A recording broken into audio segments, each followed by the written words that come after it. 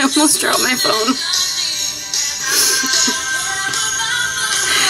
Hey everybody, it's Hannah and welcome back to my 12 days of Bookmas. Hey everybody, it's Hannah and welcome back to my channel. So for today's video, I come to you again, still in pajamas. I swear it's the same day. I'm just pre-filming because I work all this week until I go home and I don't have time to film things. The struggle is real. You know, semester ends, you're actually on Christmas break, and then they schedule me like way more hours than they normally schedule me because everybody else went home already. I'm a good worker, y'all. Basically, long rant to explain, I'm pre-filming this video, so there you go.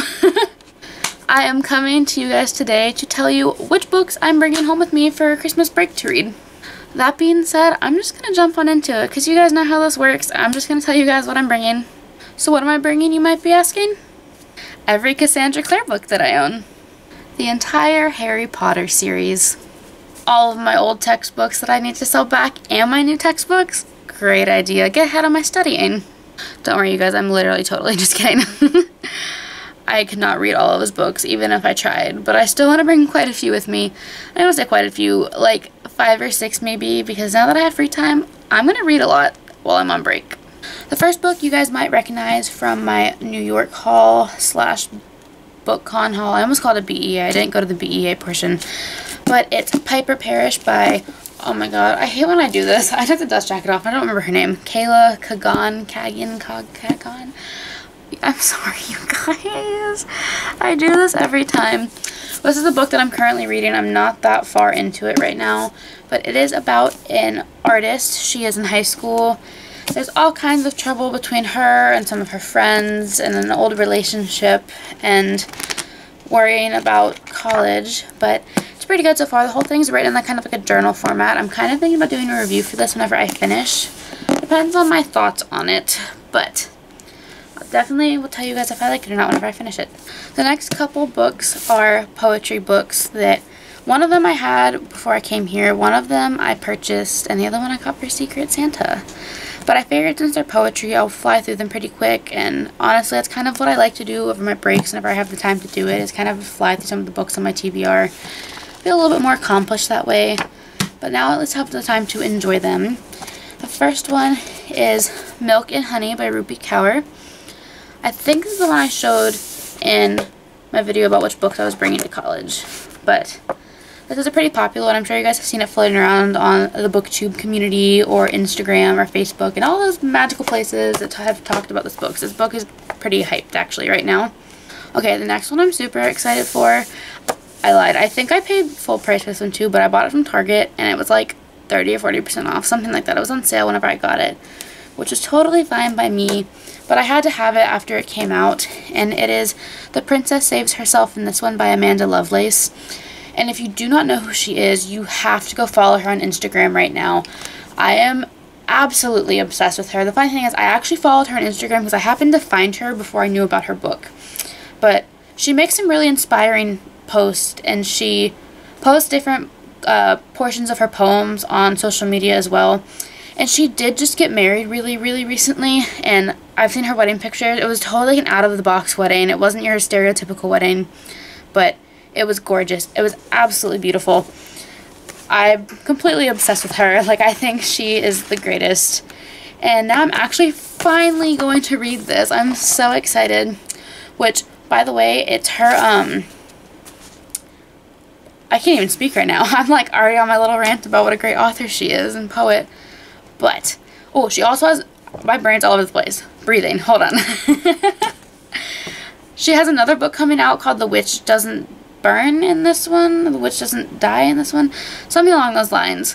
So, stay tuned for that if you guys have already read this. But, definitely the first thing that caught my eye with this whenever I first opened it up was her dedication in the beginning. It says, "For the boy who lived, thank you for inspiring me to be the girl who survived. You may have a lightning bolt to show for it, but my body is a lightning storm." That alone was just gorgeous. And like the little Harry Potter reference, like I was like, yes, loved it. I don't know, I'm really excited. I feel like her poetry is going to be very touching and heartfelt and just something that like resonates a lot with me. The third poetry book I'm bringing home with me, I have already shown you guys, as long as that video has gone up before this one at this point, but I got it for Secret Santa, for my Secret Santa Hannah, and it's Adultolescence by Gabby Hanna, which is kind of ironic because Hannah gave it to me, Hannah, and it's by Gabby Hanna. Like, it's just like lots of Hannahs.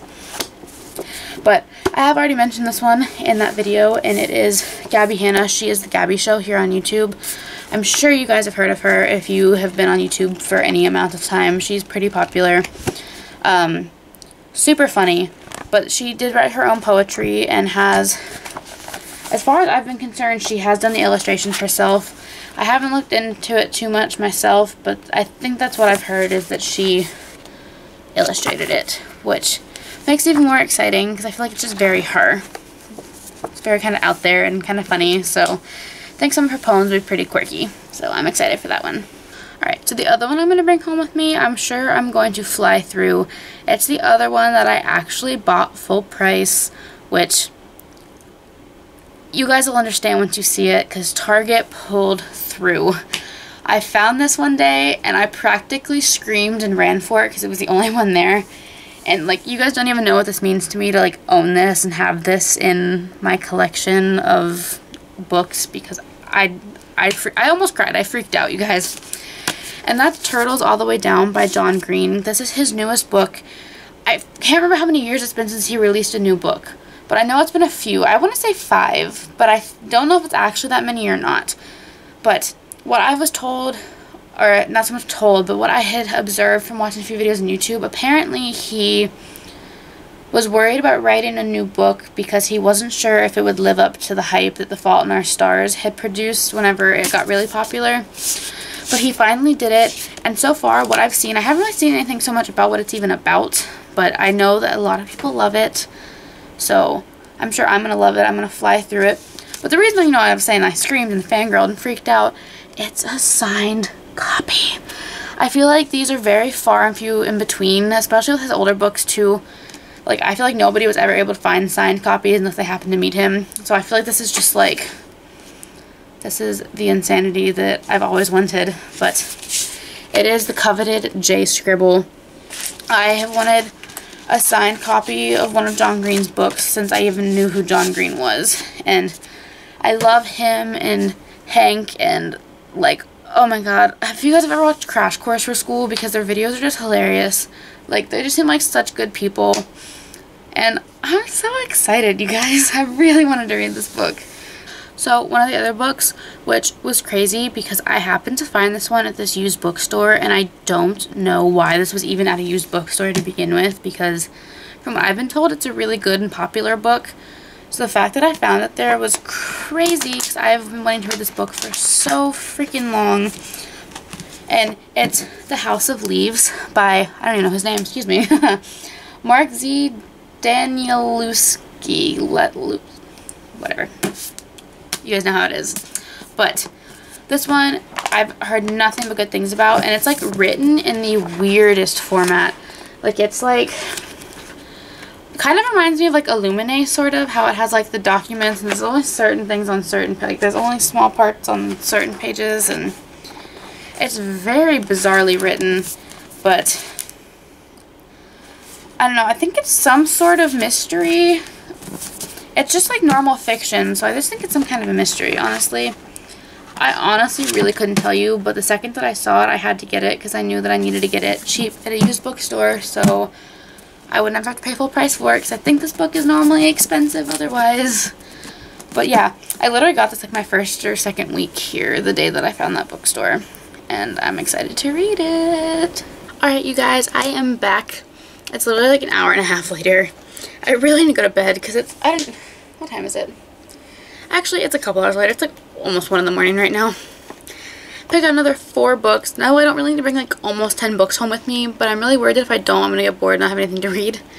So I'm bringing We Should All Be Feminist, which I have mentioned before.